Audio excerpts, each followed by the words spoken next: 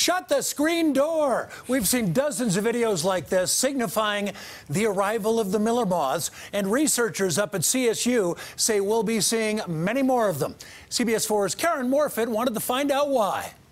One thing we all know about moths is they love the light, but there's probably a lot more that you don't know, like how your landscaping could be attracting them in the first place. Just one of those bug things. That's one way to describe the arrival of Miller moths in Colorado. And then there's the other way. I absolutely hate them. Love them or hate them, they're here again. For those who have swarms showing up on their front porch, it may seem like a record year. But Dr. Frank Piers, a professor of entomology at Colorado State University, says it could be worse. It's been below average for the last 4 years.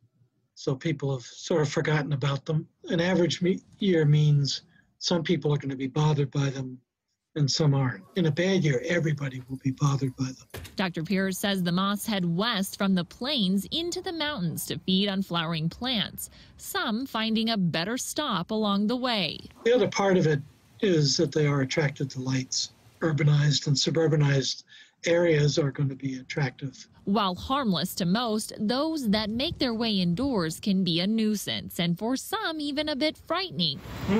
But most say it's a sacrifice that comes with living in Colorado. I'm definitely used to it, but I think I forget, and we have years like this year where they're worse than others.